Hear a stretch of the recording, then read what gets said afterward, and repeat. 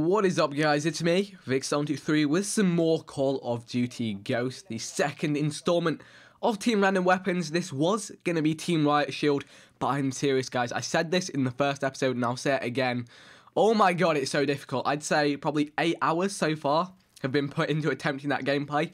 Not one win, not even one. I had 2 wins where I did pretty well. It was like around 19 and 15, my kill death spread, but those games we lost, so I'm kind of holding off posting those. So instead, we have some Team Chainsaw for you guys, and as I said in my Chainsaw little setup video killing stuff, it is probably one of my favourite weapons in the game, just because it's something a tiny bit different, you know. It's probably one of the small innovations that this game actually has. Otherwise, it's very similar to previous games, and it's missing a few game modes that I love, so hopefully we'll get those soon.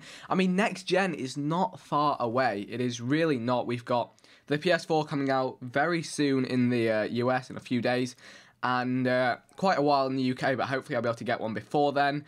And then the Xbox One is about a week and a half. I will be getting both consoles and playing on them both.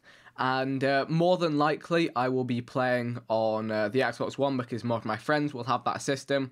So yeah, all round next gens are going to be good. We're going to be getting Ground War for Call of Duty Ghost, so that should bring a bit of fun back in. I've been trying to get some throwing knife montage clips for Bullseye V4, which I'm working on. And after hours and hours of playing, nothing yet.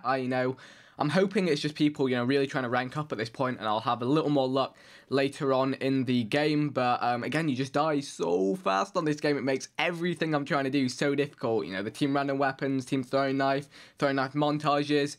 It is like playing hardcore. I mean, we spent ages attempting hardcore, Team Tomahawk, hardcore, Team throwing knife, and never managed to get any of those. And that's what this game feels like right now. So with a bit of luck and a bit of time, hopefully we'll get into the flow of that. I mean, Christmas isn't too far away. Give me some Christmas noobs. In fact, I'm probably not going to get many because I'll be on the new consoles. The old ones will be where the Christmas noobs are at. Getting the late game for that Christmas present, and then getting destroyed online. But anyway, on the topic of next-gen consoles, honestly, I would say that Call of Duty is a current-gen game. When you play it on PC, it's almost a port of the game on Xbox 360, and on next-gen consoles, from what I've seen and heard, it's going to be the same sort of idea. Obviously, improved graphics.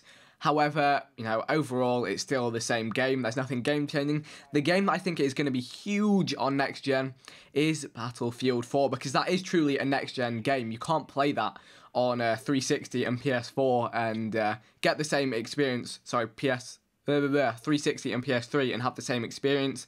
PC has always been way ahead for Battlefield, and I guess with next gens, they're catching up to that.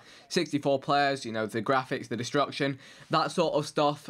So I'm looking forward to playing that game a lot as well, and hopefully you guys will be interested in checking that out as well. Hopefully there'll be a bit of a pace increase as well. I felt like Battlefield 3 was a little bit slower on console than PC. Obviously, you've got the player caps and less vehicles and less destruction, that kind of stuff, but hopefully, well, I say hopefully, there is going to be a step up in that from what I've played so far, and hopefully that will be a fun game to play online on the next-gen consoles. So realistically, we've all got something to look forward to, and something that I'm looking forward to and hoping for this game is the addition of new modes down the line, because that is something Infinity Ward has done. It's something they did with Modern Warfare 3. They added in All or Nothing, they added in free-for-all gunplay with all that kind of stuff, one in the chamber, that sort of stuff online. They also added in the whole Chaos mode, which was crazy. I'm thinking, why didn't they just ship this game with Chaos mode as well as Extinction? Because I felt Chaos mode had more replayability than Extinction mode has. Extinction mode's the kind of thing you do once, twice, 3 times, you complete it, then you're done. It's not something like zombies, because there's an end point, there's an end point. If you want to make something fun and replayable in a kind of survival setting, don't give it an end point, or at least make a variant of it that has no end point. But that's just my 2 cents on the matter, and I'd love to hear your thoughts on all of this stuff that has been discussed in the comment section below. This game, we actually managed to crush the enemy team, but it took quite a while to actually get to a position where we could do that. I actually found the silencer really useful. It does nerf damage a lot on this game, but I really like it for playing aggressively. Anyway, that is it for the video. I do hope you guys enjoyed. I'd love to hear your thoughts on the topics discussed in the comment section below. Don't worry about the Google Plus stuff. I'm sure it will sort itself out eventually. 19-3. Here's an outro with other random weapon gameplays. Well, just one has been posted prior to this, but there will be many more to follow. So check them out, and I'll see you soon.